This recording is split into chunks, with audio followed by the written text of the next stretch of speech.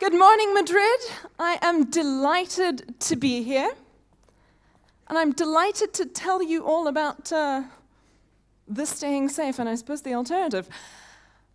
Before I go further, I want to mention that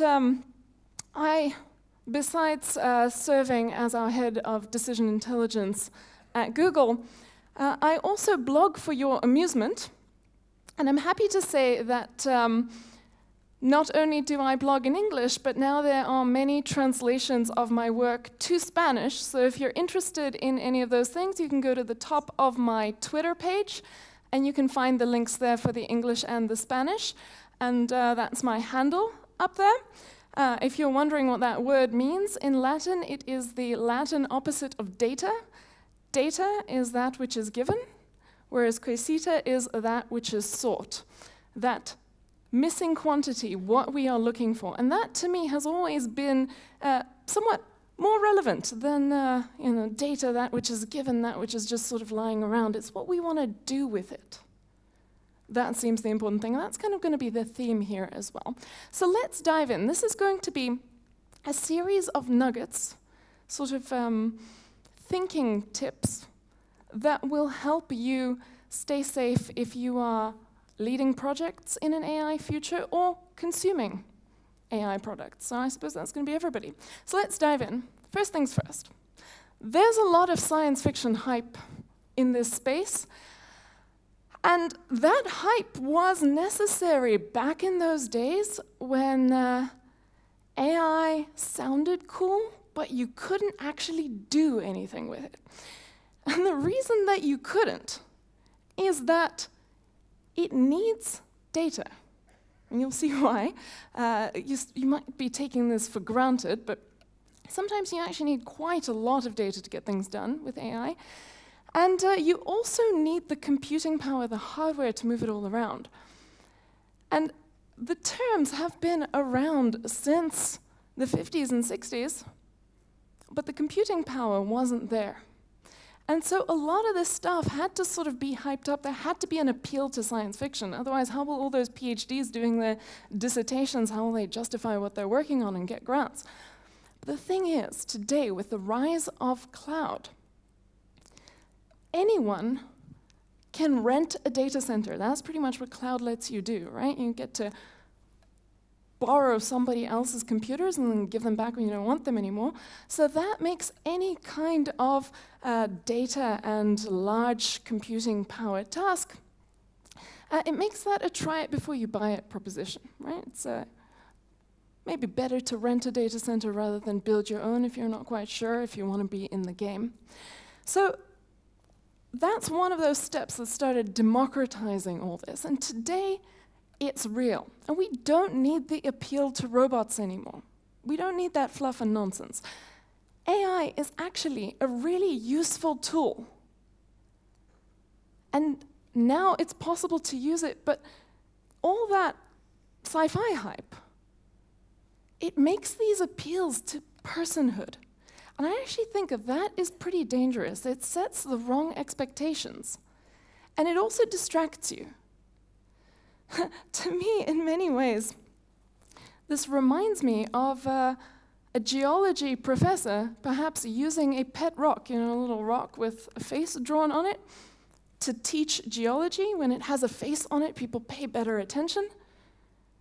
But watch out, don't cross that line into teaching pet rock psychology instead of pet rock geology. AI is just another kind of pet rock. It's easy to build a little doll with a face drawn on it and then plug AI systems into it. That doesn't make this thing anything like a person. It's just a tool. And in fact, what a lot of people don't realize is what precisely it's a tool for. We've got to understand that before we can make use of it and make use of it safely. So what is it actually a tool for? And before I tell you that, let me remind you about something to do with tools. A little bit of rhetoric, there's this fear of is AI better than human? Folks, any tool that is not better than human is a tool we don't use. A hammer is better than my hand at knocking nails into the wall. That's the point of that tool, and a bucket is better than my hands, again, at holding water. A calculator is faster than me at multiplying six-digit numbers together. So the point of our tools is to be better than us at something. And if it isn't, throw the tool away. That's kind of how it works. So what is this a tool for? Let me remind you what we want with computers. Computers are information transformers. You take inputs, you turn them into outputs via a recipe, or to use the fancy word for recipe, via a model. Now, where does that model come from? And does that conversion from input to output? In traditional programming, here's where it comes from. A developer, a software engineer, you know this, developers, communicates with the universe in some way, yes? Thinks really hard about the problem, and comes up with those instructions by thinking, by meditating, and then codes them up in a language that the computer can understand. That pretty much is traditional software development. So, in other words, traditional software is about expressing your wishes with instructions.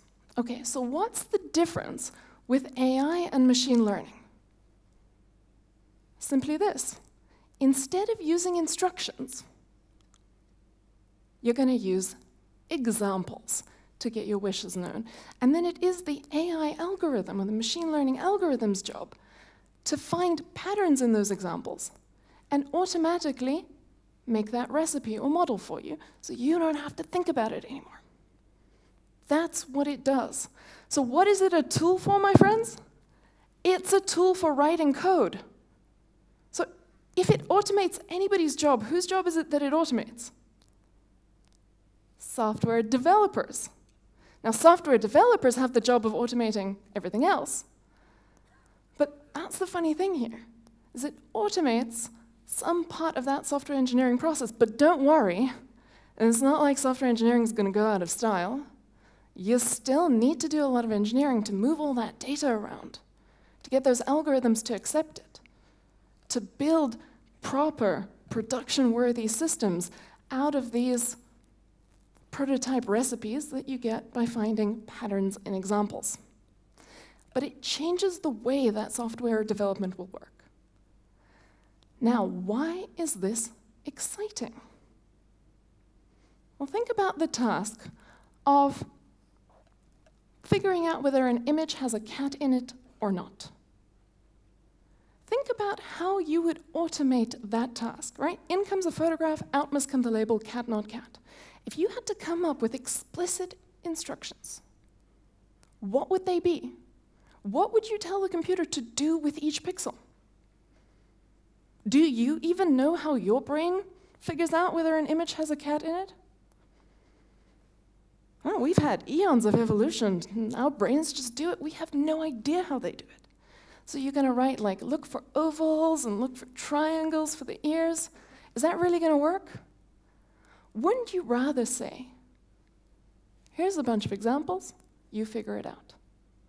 And the thing is, the beautiful thing is, that we already, as humans, we have these two modes of communication with one another already. Sometimes we prefer to give explicit instructions. Sometimes we prefer to say, hey, watch me do it, then you figure it out. So we already communicate in both of these ways. But with traditional software, we could only talk to computers one way. Machine learning, AI, unlocks that second mode of communication. So it is, in fact, a revolution in communication, how we can talk to machines to write code. And what it also means is that you can automate the ineffable. It doesn't matter if you don't know how to do the task yourself, if you can't come up with those instructions. If you can come up with examples, data,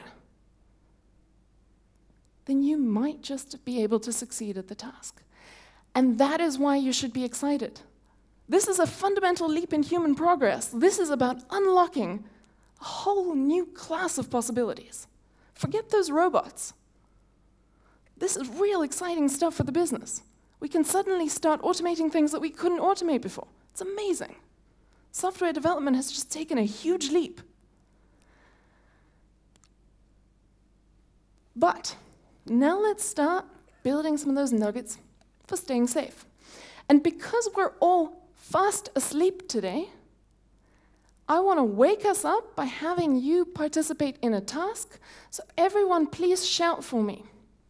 What I want you to do is I want you to be my AI system, and we are going to do a cat, not cat classification task. So I'm going to call out the number in the image, and I want you to shout at me, cat, not cat. Can you do it? Can you do better than that? Yes, okay, let's go. Number 1, cat. Number 2, not cat. Number 3, cat. Number 4, cat. Notice with number 4, if you were looking for only 2 triangles, those 3 ears would, and 3 eyes would make a problem there. Number 5, not cat. Number 6. I'm sorry, what? What options did you have? Cat or no cat? And what did you say to me?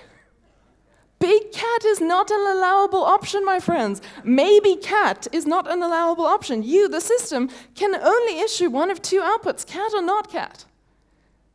Huh. So is it cat or not? I don't hear a consensus here.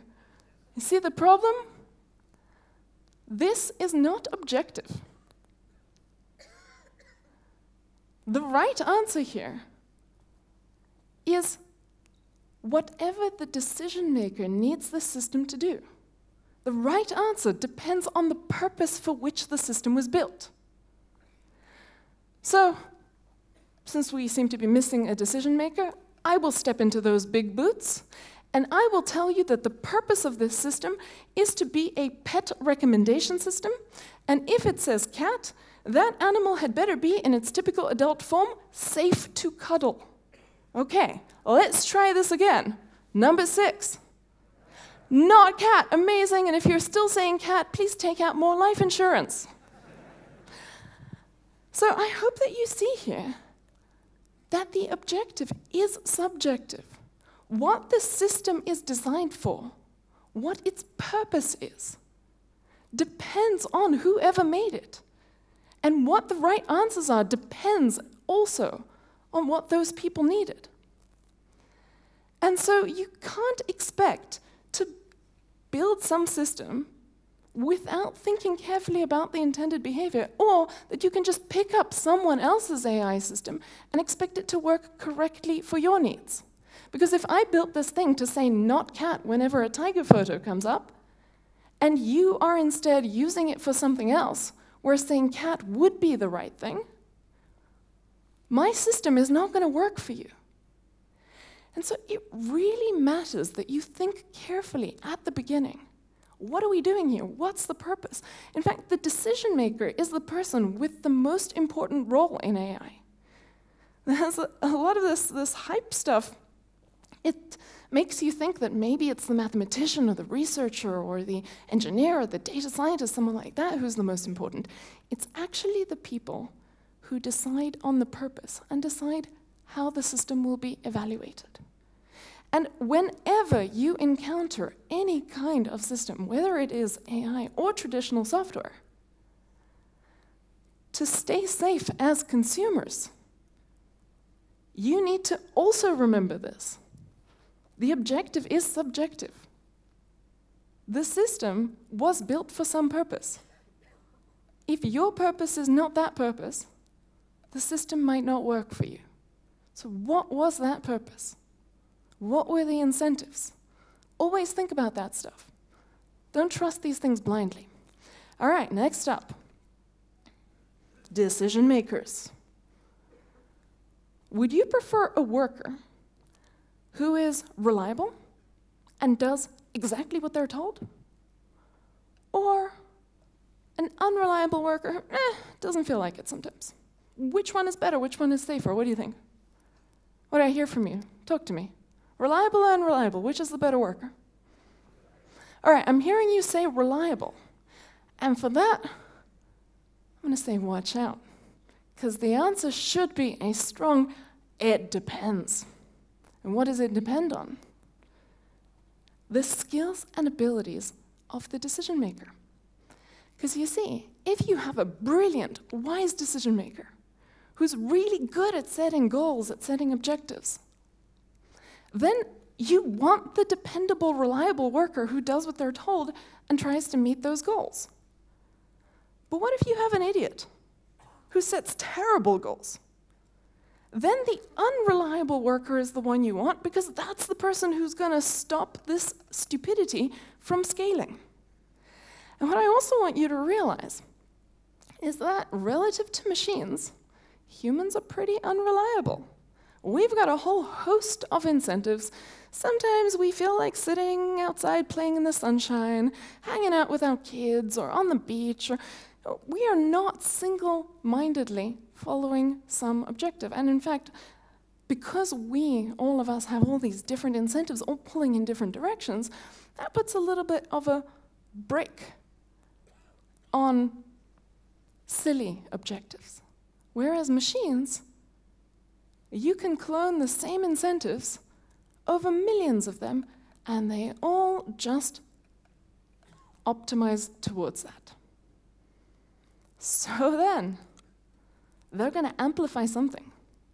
Let's hope that they amplify intelligent decision-making rather than foolish decision-making.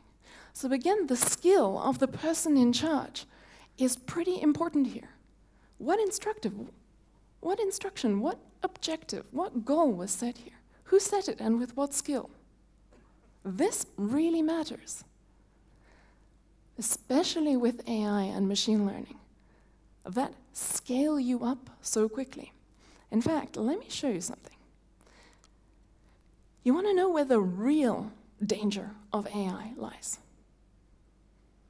Because all this AI ethics stuff and AI danger stuff, there's a lot of rhetoric there that literally you can take out the words machine learning and AI, you can replace in the word technology, and it still holds. It's not AI specific. So all that stuff about disrupting markets, changing how labor works, changing human relationships, societies, complex systems you can't get rid of, all that stuff, you don't need data and AI for that. So what's the thing that is specific to AI and machine learning? Here it comes. To automate a task the traditional way, let's say it took 10,000 lines of code. Some human had to have agonized over each little part of that instruction set, each little line in those 10,000 lines. Maybe not the same human, but some member of our species had to actually think about it. Otherwise, it couldn't be written. Now, with machine learning and AI, there's actually only 2 instructions. Optimize this objective on that data set, go. Okay, now this is beautiful because you can get tasks automated without thinking too much about it, right? Before, you had to think carefully about what all those instructions were going to be to try to get the system, say, to separate cats from not cats. Now you can say, my objective is accuracy, be as accurate as possible, and here's my folder with cat and not cat photos, off you go. Now it actually looks, in practice, it looks like there's more lines of code, there's all this engineers sitting there sweating over their machine learning code. That's because the tools kind of suck today. If you guys have had a chance to play with things like TensorFlow 1.x, there was a lot of code writing there, but that's all dealing with the boilerplate, really. One day, the tools will be so good that you will be able to express yourself like this. In fact, in some spaces, like with AutoML, it kind of is like that. Just 2 lines, those examples, this objective, off you go. And it's beautiful, because you can think less and get tasks automated, which is wonderful for small tasks and personal projects, and tasks that are fun or artistic and don't have a lot of impact on the world. But for building large-scale systems that impact humanity, this is a thoughtlessness enabler. And thoughtlessness can be a hazard. You have to really ethically develop AI, you have to put as much effort into these 2 lines as you would have into those 10,000 lines of code. Not like only 1 line's worth, but 5,000's worth, 500,000 lines worth into each of these. And who does this? The decision maker, not the engineers. And unfortunately, in today's projects, often the decision makers are absent. They think they can hire a bunch of nerds and tell them to sprinkle machine learning over the top of the business, off you go. But this is actually down to the leaders, the people who are saying why the systems exist in the first place. So to do this ethically and safely, you really have to honor these 2 lines when the task has the potential, when the system has the potential to touch a lot of lives. And that is why nugget 4 is to think about this in the way that you might think about those magic lamp stories. In fact, AI and machine learning, they're a little bit like a proliferation of magic lamps. And in all those stories, all those be careful what you wish for stories, it's never the lamp or the genie that's dangerous. It is the unskilled wisher who doesn't know how to think about setting wise objectives. And so that is a skill that we are all going to need to develop in an AI future. Now, let me show you some humorous examples of this. First, not AI examples about saying what you mean. So I enjoy this fellow. You can find him on Twitter. He's called James Friedman. His handle there, FJME013. And what he does is he does some Photoshop fun. So people will submit photographs to him, and he'll Photoshop them as requested. So here's a request. It says, can you please edit this picture so my brother and I wear the same t-shirt? Ta-da! Job done. Here's another one. Can you please adjust this picture to make me look as if I am holding that cliff? Right.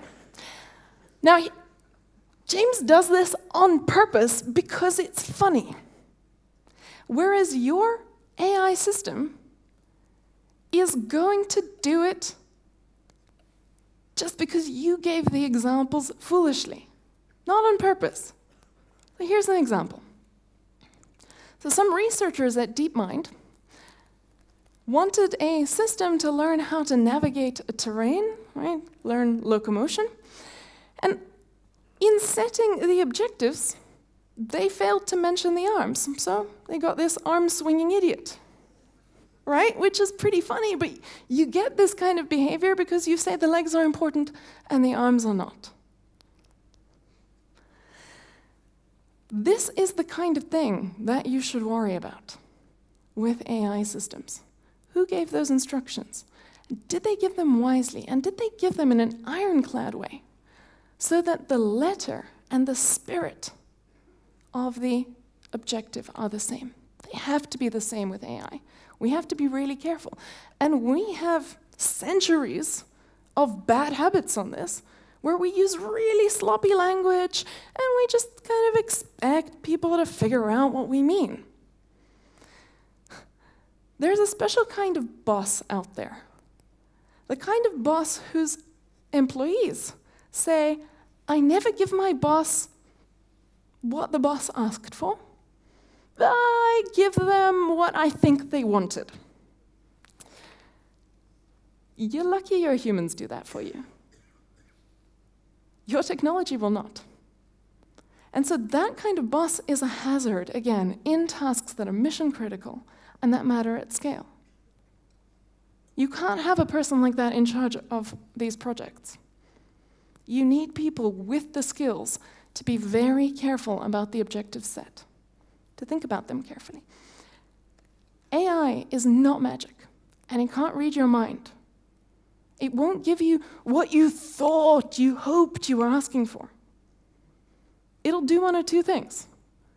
Either it'll give you nothing, and then it doesn't leave the attic, it doesn't pass testing, you don't release it, or it'll give you exactly, precisely what you asked for. So develop that skill of thinking about, if the system were as perverse as possible, and were trying to mess with me, what's the worst thing it could do with the objective that I set? That's a skill you're going to have to develop, both as a consumer and as a leader, to think through objectives in this space. So I love this quote from AI researcher Alex Erpin. He says, I've taken to imagining, he's talking about his area of deep reinforcement learning. This actually applies throughout all of machine learning. I've taken to imagining machine learning AI as a demon that's deliberately misinterpreting your reward, your objective, and that's actually a productive mindset to have. I completely agree. If we sort of just expect that it'll work and it'll figure us out, we're setting bad expectations here. This is just technology. It is not magic. It doesn't read your mind. Oh, by the way, I hope you'll indulge me. I am in this talk using the terms machine learning and AI somewhat interchangeably. Technically, they are different. And as an ex-researcher, I'm sympathetic to the fact that people do like to, in academia, they like to make a distinction between them. But I'm using them interchangeably because, quite frankly, I give up. Industry uses them as synonyms again. That's as well as a fight that I'm not going to fight. And in fact, the real reason is that my new favorite definition of the difference between AI and machine learning comes from Matt Veloso. Here's a quote. I hope you'll like it. If it is written in Python, it's probably machine learning. And if it is written in PowerPoint, it's probably AI. There you go, a little humor to wake you up there. All right. Now, because AI systems can't read your mind, how confident are you that you actually did give your instructions really well? You might have hoped you did. But what I want you to consider when you develop these systems is that maybe you didn't. Trust no one. Don't even trust yourself. What didn't you think of? What could go wrong? And do you have safety nets in place just in case it does? Always build safety nets. So here's an example. So this fellow, BJ May, is another Twitter situation. I quite like Twitter, I guess. Another Twitter situation that amused me.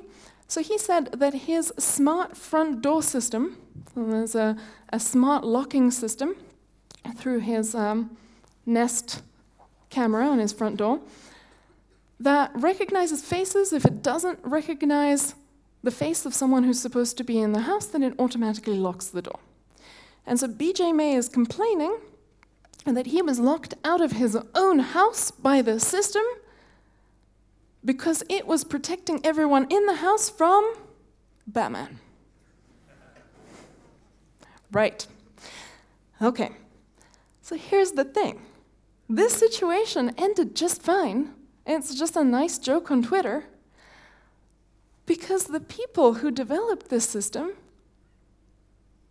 had thought about possibilities like this before and had designed the system to have other ways to get into the house. Right? You put in a PIN code to overwrite the thing in case this happens. If those engineers had never thought that a mistake was possible until poor BJ May was locked out of his house, who knows, maybe poor BJ May would still be locked out of his house. You cannot think about this stuff after the mistake happens. You have to consider that mistakes are possible and develop safety nets alongside the system. Don't just trust it. Always have backup plans. And so nugget 5 is think like a site reliability engineer. Site reliability engineering is a discipline started at Google, and it's all about keeping large-scale systems safe and reliable in production.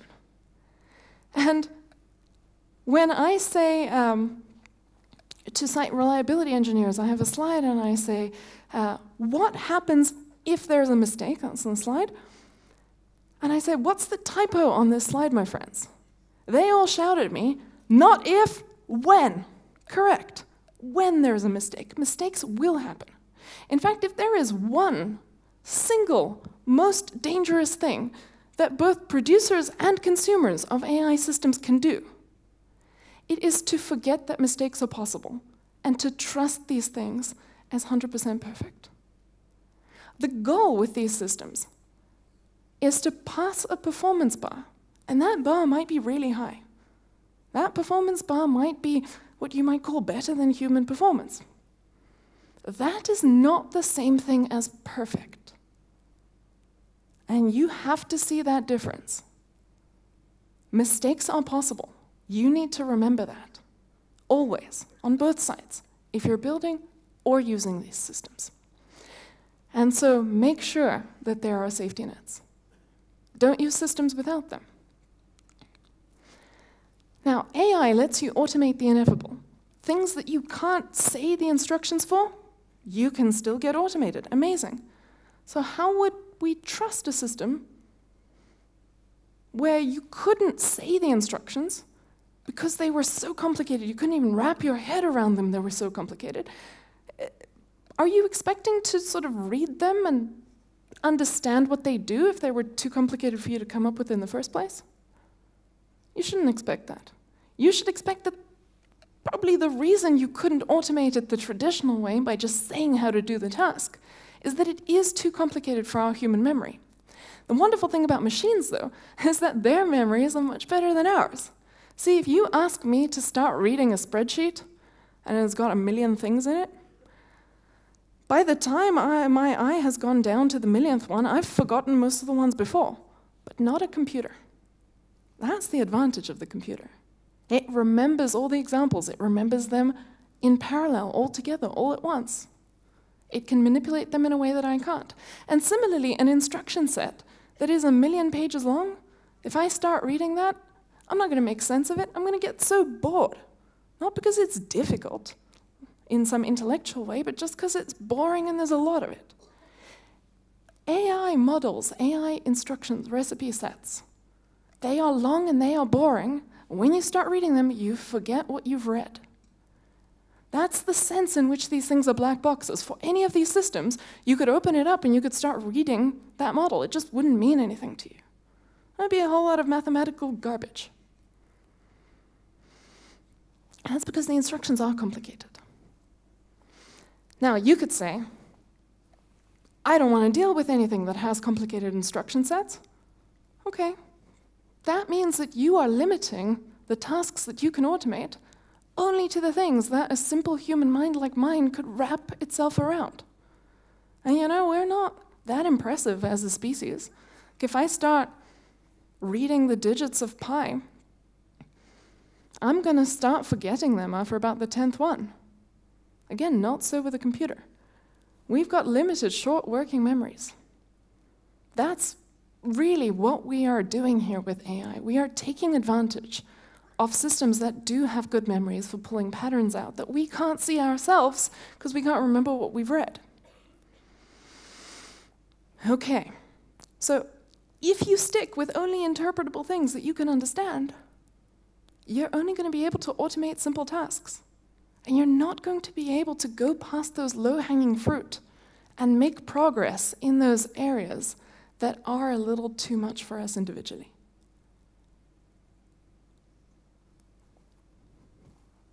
Okay, but how can you trust it then? You can't read it, so how do you trust it? Well, here's what I'll say to you. Don't trust AI. Don't trust humans. Don't trust yourself. See, I've got some trust issues going on here. Trust no one. Instead, force everything, human and machine, to earn your trust by testing it. Think about how you would figure out whether a human student knows calculus or not, right? You want to build a human student to do calculus. What are you going to do? You're going to take a scalpel and open up their brain and poke around and see how the brain implements the calculus to figure out if the student can do the calculus? No, of course not. That's silly. That seems to be what people want to do with these AI systems, right? Opening it up and reading the instruction set, reading the model, that is the equivalent of poking around in the student's brain with a scalpel. What are you going to do instead? What's the much better way? something you can do with students and with machines. Give them an exam. Test them properly. Curate the inputs. Make sure that these are relevant to the sorts of tasks the student needs to perform later when they're a mathematician. And so calculus of the high school level and calculus of the PhD level are going to be different things with different textbooks, different exams. And then look at the output of the system, score that output, and if the score there is good enough for your tastes, then, and only then, can you say the student or the system is qualified to do the job. And so the exam matters, and who sets the exam also matters. Whenever anything goes wrong with an AI system, one of the questions that I ask immediately is, who tested it, and how did they test it, and what did they test it on? Let me show you an example of very silly testing. So first off, we're going to train a system, right? We express our wishes with examples, so I'm going to teach it to categorize 3 different kinds of things. My 2 cats, Huxley and Tesla, and banana. Those are my 3 categories, and I'm going to give it more examples than just these. That's for illustration, but I want you to imagine that there's many, many more examples in the training set. So out of this, we give the examples in, it finds patterns, it makes a recipe, and then we're going to test it, and we are going to see that, oh, it seems to have perfect performance. What went wrong here? Did anyone notice that the photographs in the test set were the same as the photographs in the training set? How do I know that this isn't memorization? How do I know it can actually pick out the generalized differences between Huxley and Tesla and banana? From this, I can't. It is possible to beat this exam through pure memorization. So what's a better way to do the testing? Give it new examples that it has never seen before. Then, and only then, can I assess whether it's generalizing, whether it's not doing this by remembering the answers, just like a calculus student. Professors, the dumbest way to test your students is to give them the same examples that you did with them in class on the final exam. You can beat those by memorizing. You don't have to understand anything. You don't have to generalize beyond. You can just sort of memorize this example had a red lorry in it, and so the answer is 52.7. And then when that student goes out into the world, everything crashes and burns. Test on new data. You would be amazed how often in industry this one basic thing is not followed. Right? It's from new data that you can actually find out whether the system is doing what you need it to do. It's from testing on new data that it earns your trust. So always use pristine data for testing. This word, overfitting, it's the curse word, the profanity for AI people. We're always avoiding overfitting. Everything is about avoiding overfitting. Overfitting, think of it, if you prefer to use simple language, as memorization. Memorizing the noise in your data instead of the relevant patterns that also live beyond the training data that you used. The little peculiarities of the homework problems rather than the general stuff about calculus that the student is supposed to learn. The way to beat that, test with data you have not used for anything before. So, nugget number 8 follows directly from this, my friends. You have to make sure that you set aside some data that was not used for anything before. And this is a habit that a lot of teams simply don't have. They get so excited to start playing with their data that they take the whole lump of it and they shove it all into the system. And then sometimes they don't have any more left over, so they're like, okay, well, whoops, I guess I'm going to evaluate on the same data. And then later on. So watch out. Always, always, always split your data. Now, let's suppose instead that on this fresh data, we had great performance, 100% accuracy. This means that the system can separate my cat Tesla from my cat Huxley, yes? Careful. Don't jump to conclusions. As a recovering statistician, we have this job of being grumpy and pedantic all the time. So some of that pedanticity, that's not a word, some of that pedantic impulse that has stuck with me is to be very clear about what things actually mean. So what does this mean? All it means is that on a test set of some particular size, on these examples, the system happened to perform the task well. I will never say that this means that the system can, in general, recognize the difference between my two cats.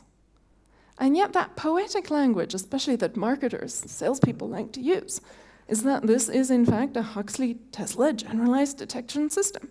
No, it isn't. Don't jump to conclusions. Look closer. Turns out that in the training set, every time we had Tesla, we also had a radiator in the background. And with Huxley, never a radiator. The system is trying to separate group 1 and group 2 and finds a convenient pattern, that grill in the back. And then what happened with the test data? Same again, same kind of data set, taken the same way. This is not a Huxley-Tesla detection system. This is a radiator, not radiator detection system. Now that is not a problem if all the photographs I'm ever going to show this system are taken in this manner. If Tesla is always photographed with the radiator and Huxley is never photographed with the radiator, then for my business purposes, this system will do in place of a Tesla-Huxley detection system. It will do the job, it will perform, and I can trust it to work in that environment. So, my friends, what environment is it that you have built your system for? Make sure you think about that. Remember, at its core, we are expressing our wishes with examples. We're supposed to communicate with examples. When we pick dumb examples to communicate with, all kinds of things go wrong. So I tell Google engineers, if they're going anywhere near machine learning, they should consider tattooing this sentence on themselves. The world represented by your data is the only world that you can expect to succeed in. And you will do well in that world. But watch out. What if your world changes? What if someone tries to use your system outside the world represented by your data? You should expect it to fail. That is the prudent thing to do. Don't trust it there.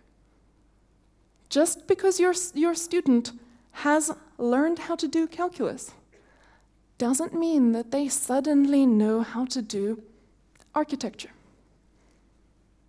Watch out. And machine learning turns patterns into recipes. That's what's going on here. Patterns and examples in data. You put garbage examples in, what you're going to get out? Garbage. Express yourself wisely, thoughtfully. And here is the thing, the moment where we get to the AI bias part of the talk. This whole conference is about AI and ethics and responsible AI, so we've got to talk about AI bias. When you think about data sets, I want you to think about them like textbooks that you are giving to your machines. And I want you to remember that, in fact, a textbook is a data set. It may or may not be in electronic format, but it is a data set, and a data set is a textbook, kind of the same thing. And like textbooks, data sets have human authors. A person wrote them. They're, in fact, a curated set of memories. you need to think about who that author was. And if that author was a horrible, biased, prejudiced individual, that might affect the nature of the textbook. And if your student has only this textbook to learn from, why should you be surprised if they pick up the biases of those authors? And unlike humans, these AI systems, they're so innocent. They don't get other inputs from elsewhere. They just learn the patterns that are in here. That's it. You give them bad patterns, you get bad results. Let's remind ourselves what this bias thing is, right? Bias has a lot of definitions. There's statistical bias, which is actually not the bias that we talk about here. Statistical bias is results that are systematically off the mark. Algorithmic bias, this stuff when we talk about bias and fairness in AI, it occurs when a computer system reflects the implicit values of the humans who created it. If that's the definition, that's from Wikipedia. If that's the definition, is it possible for a system not to be biased? Is there anyone whose past experience doesn't affect their implicit values in some way, and whose implicit values then don't drive what they do next?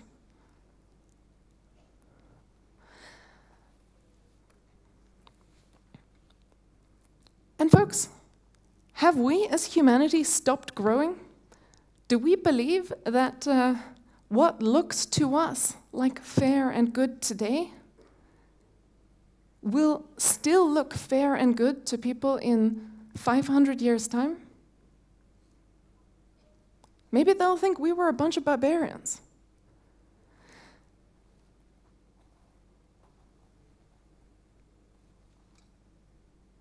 Talking about the difficulties in creating unbiased systems, or maybe the semantic impossibility of it, does not give anybody a license to be a jerk.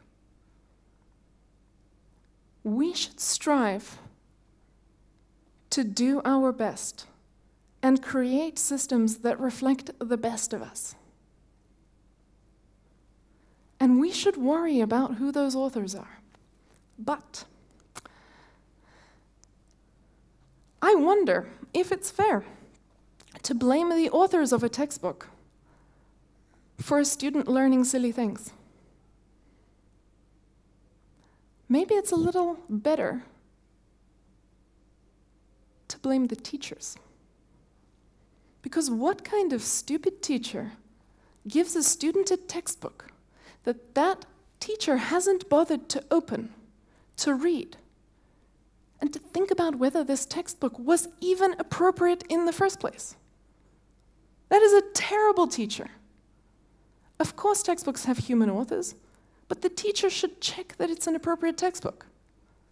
And think about whether the student learning from this textbook is going to create a student that the world doesn't want. That's the teacher's responsibility. So, open your textbooks, my friends. It's very easy with AI to say, my data lives in that data warehouse, in that database, in that folder, in that spreadsheet, without opening that thing, without putting your eyes on it. Then, when it turns out to be full of garbage or bad patterns or prejudice, it is your fault as a teacher when your student learns that same thing. Quit blaming AI for AI bias. Blame people. People make data. If you say bias comes from data, it comes from people. And in fact, I'm going to attempt the Hemingway, Ernest Hemingway. He had a lovely short story in 6 words. I'm going to attempt a Hemingway-style short story in just 6 words on AI bias, the whole problem and the solution too. Here we go. AI bias, inappropriate examples, never examined. That's where the problem comes from. How you solve it is by making sure that you examine it. And let me remind you here, even this, was a gentle example of bias. I was the person who picked these examples. I was the one who said this style of photograph was appropriate to this task. I might have created the dataset because for me, in my world, Tesla is always by the radiator. You should open it and have a look and have a think